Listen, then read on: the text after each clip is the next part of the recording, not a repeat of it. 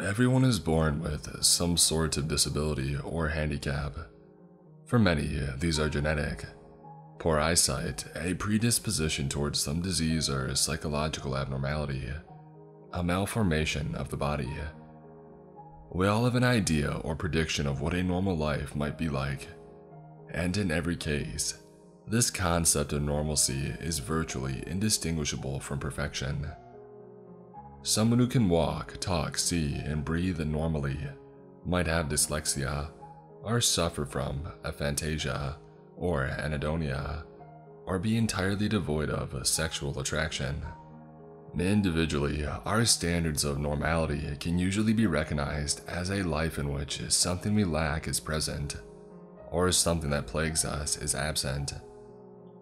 This is a fair assessment, but if we were to gain that thing we lack, or lose the thing with which we struggle, our idea of normal would expand accordingly, and we would eventually be aspiring towards physical, intellectual, and emotional perfection, an impossibility for humanity. It's not my place to establish a universal definition of perfection. My personal belief is that human beings cannot achieve perfection because it's a functionally abstract concept, and anything approaching it would require the fundamental reworking or even the complete erasure of what makes us human. I do know and will speak about my own disability, my own handicap that has complicated my life and forced me to adapt to personal circumstances that most people have never dealt with, and perhaps will never deal with. My disability can be easily stated, but explaining it is a laborious and reflectively painful process. To put it simply, I can see a person's spiritual history. I've chosen this term as a semantic compromise. I will expand upon this shortly. Ordinarily, when someone says that they can do something, you would consider whatever it is to be an ability, a skill, oftentimes even an advantage, not something that detracts from their quality of life and causes them to suffer. Because of this perspective, a more appropriate description would be that I am susceptible to the reception of their spiritual history. To simply say that I can see them might suggest that I control the function, that I can choose when to access or tap into this sight. This is not the case. They are merely shown to me, intimated without my consent. I bear the burden just as you bear the burden of the sun in your eyes as you walk to some destination. Were this the only issue, I might have been able to live a happy life. I might have adjusted to it, even received medication to mitigate it, if it could be accurately diagnosed. But other issues arose, initially during my teenage years, and were intensified as I grew older until now, almost 26 years old. My life is episodically terrifying, and I often consider ending it just to escape the horrors which relentlessly harrow and haunt me. A more intimate description of my susceptibility, as it's been established, and the manifestation of the terror that has resulted from it, will be provided in the recounting of a single event that happened 2 years ago. It is not the worst of the many terrifying incidents, but it is one that I reflect upon the most, because it was the event during which I realized that there is no humanly achievable relief from my affliction, and that each day, each moment of life, conscious or unconscious, is a futile, theatrical gesture of survival. 2 years ago, while walking my dog, I happened to pass by a group of people. Like everyone else, they exuded a certain element, not necessarily an aura or any kind of gaseous or spectral emission, but an ultra-physical emanation. This, unfortunately, is the best way I can describe my perception of their spiritual history. I call it spiritual because saying psychic isn't contextually accurate. I'm not seeing or receiving their thoughts or even impressions of their emotions. I call it history, and not potentialities or permutations, because the events, the chronologies I perceive are more akin to eventualities, fated inevitabilities. They either have occurred, will occur, or, and stay with me here, if they haven't occurred and cannot be seen to, they transpire not as chartable, recordable moments, but resonances of possibility. As I walked by this group, I nodded politely and steered my dog in a wide arc around them. They smiled and greeted him as anyone would friendly a dog, and we passed by each other. They had been approaching along the same sidewalk, in what would have been a perfectly normal interaction for anyone else. But for me, just as I had passed by, I noticed something which had chilled my blood, and caused the immediate ejection of the peace of mind to which I had meekly managed to hold on in those days. From a distance, I had seen 3 distinct spiritual histories, 3 ultra-physical emanations unique to each person. But as I passed within hand's reach of that group, I realized that there were only 2 spiritual histories present. The person farthest away, the leftmost in relation to my position, had drawn the spiritual history of the middle person over himself, and somehow distorted it so that it appeared differently. I had never witnessed the sharing of spiritual histories before, even among families. My parents, who remain totally ignorant of my susceptibility, have very different histories. For example, the histories are impossible to mix up, and are more distinct, more unique than DNA, if you can believe it. Likewise, I had never seen someone who lacked a spiritual history. When I realized what I had seen, I stopped in place, ignoring the tugging of my dog, who had tired of the walk by then and wanted to return home. It was not the mere shock of having seen this unusual phenomenon, but also the implications introduced by it.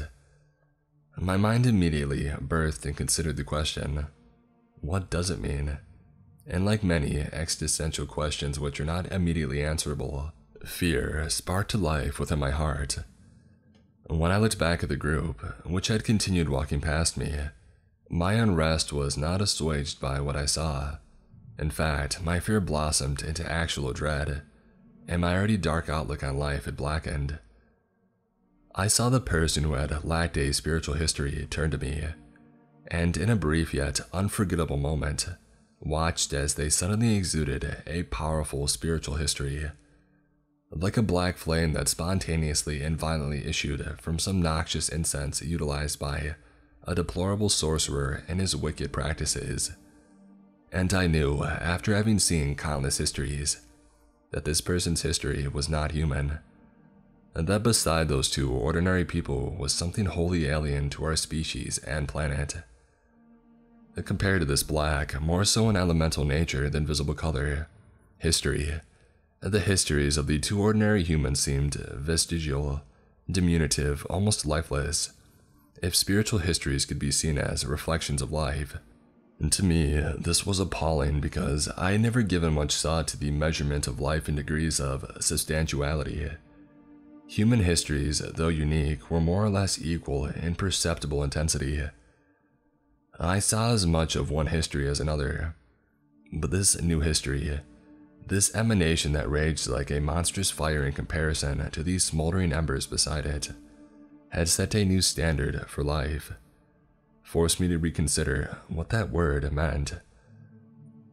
I can't imagine anything more terrifying, more psychologically and existentially poisonous to the human mind, as it exists today, than for a person to doubt the validity of his own existence.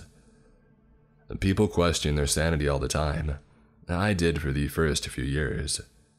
People question the reality. The simulation theory is pretty commonly known, and more accepted than most other conspiracies and fantastical theories regarding our world and its place in the universe. But in both examples, the idea emerges from the base consideration, a coping mechanism perhaps, that there is a stability of mind or realness of being that can be obtained or exists elsewhere. But in my case, upon seeing that unprecedented emanation, I began to doubt the substance, and therefore the authenticity of human life, judged by the metric of spiritual history output. If a person's history was a total chronology of their being, then the inhuman emanation was a chronicle of several systems worth of histories.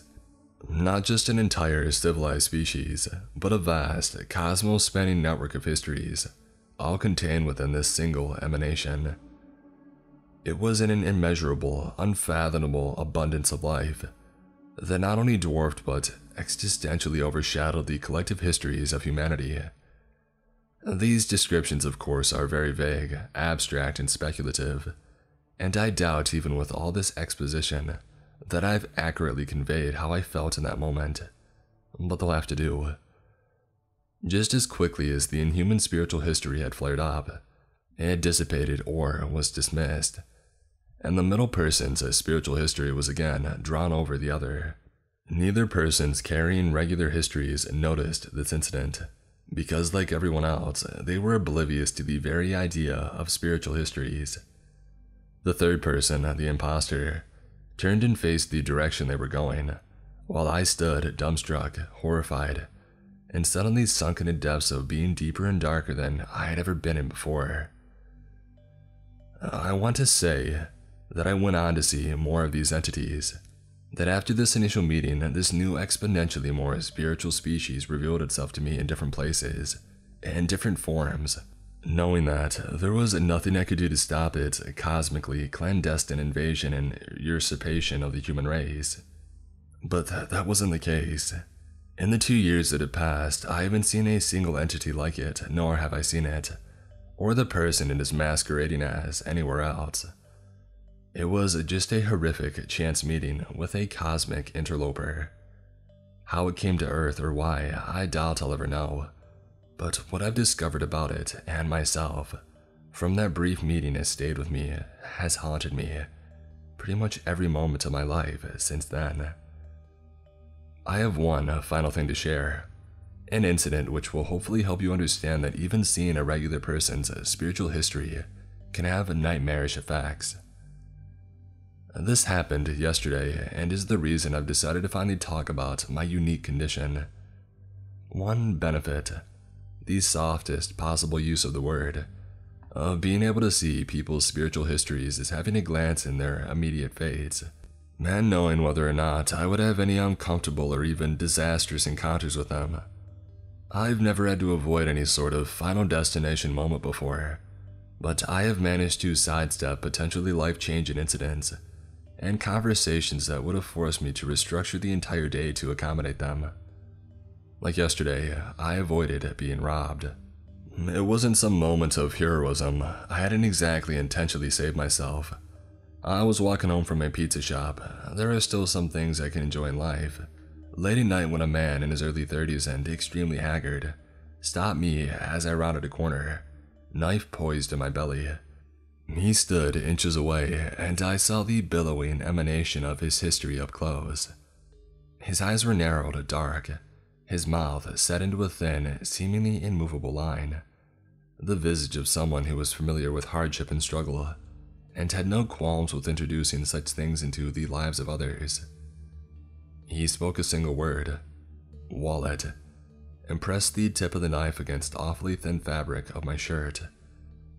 As I mentioned, my life hasn't been great, hasn't been normal, but in that moment, I still naturally valued the idea of it. I didn't want to die, so I did as he requested, and removed my wallet from my pocket. Luckily, I had about $25 in cash. I don't normally carry cash, but I decided to get cash back at the store so I could put a few bucks in the tip jar at the pizza place. But as I reached between the leathery folds to withdraw the bills, I happened to glance up at the man and found myself gazing deeply into his spiritual history.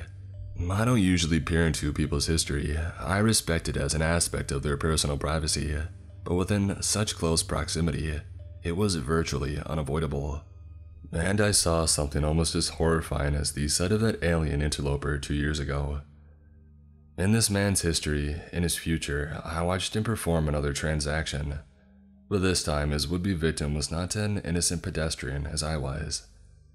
Instead of submitting and offering up his wallet, the person grappled with the mugger, eventually overpowering him.